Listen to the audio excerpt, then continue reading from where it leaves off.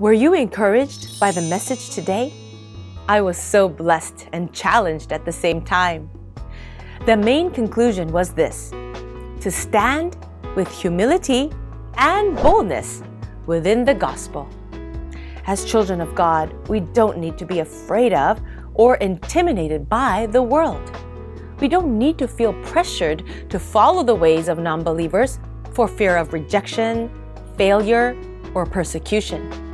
Like Elijah, we must stand boldly but humbly before the world because we know who we are, children of the living God. The people of the world assert that their way of thinking and lifestyle is correct, but the Word of God is the only truth.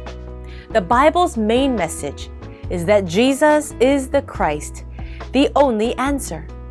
There is no other way of salvation from sin, separation from God, and Satan. Once we know this, we will be able to stand boldly in the face of ridicule, criticism, and even persecution, just like Elijah. There was a time Elijah felt discouraged and lonely, but God's plan for him would be fulfilled despite Elijah's feelings about himself and the situation.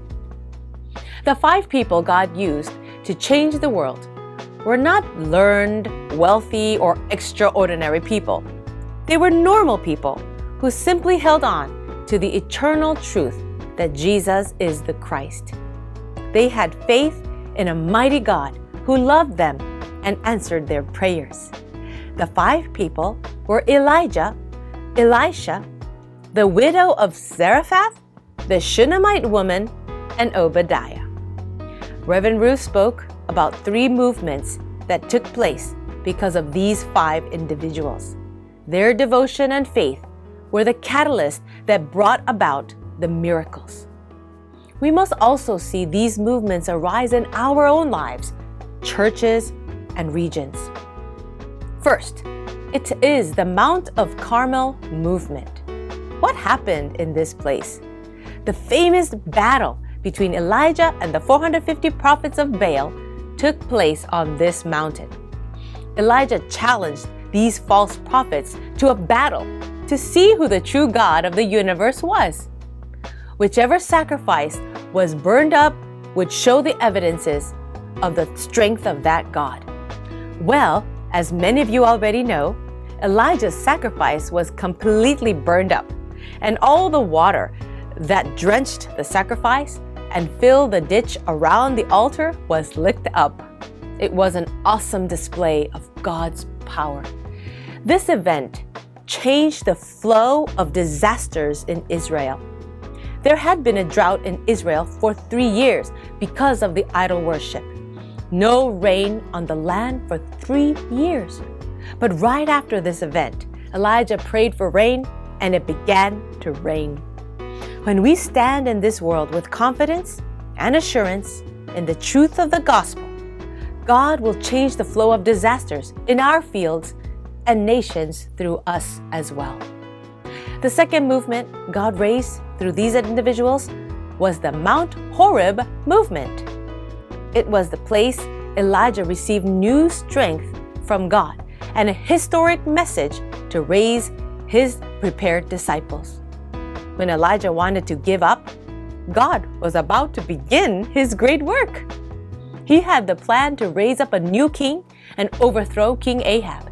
He prepared Elisha, the next prophet, who would do even greater works than Elijah. He had 7,000 disciples who had never bowed down before Baal. God has his amazing plan to save our nation and field through us. But many times we are unable to see his greater purpose in our struggles, and we just feel like giving up.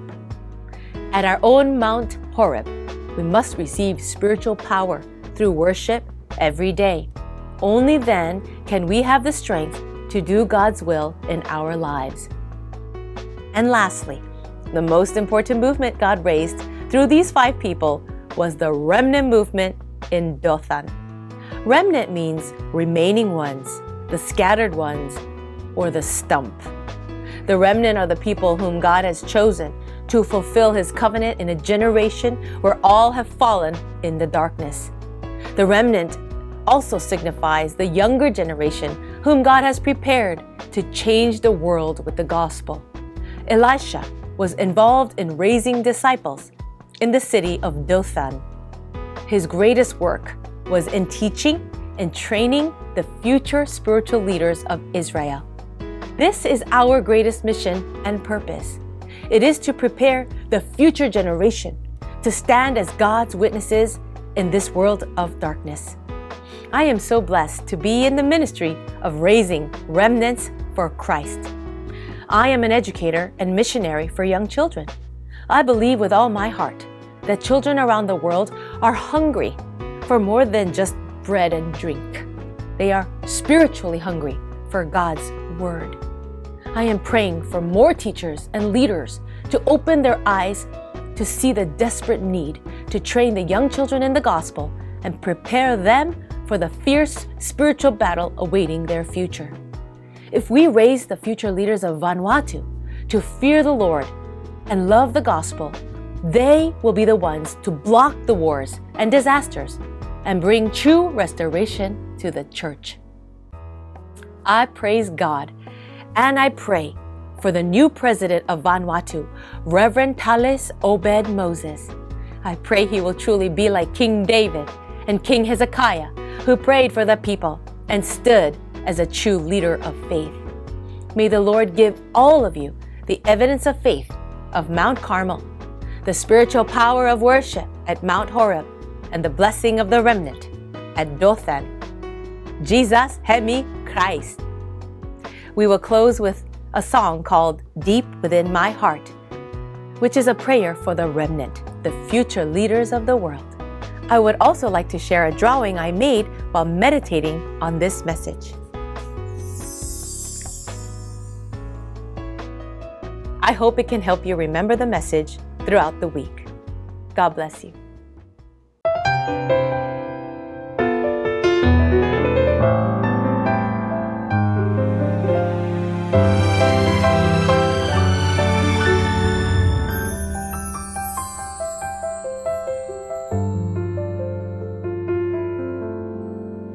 Deep within my soul, I have the passion of God. I hear the cry of His heart for the world that's dark.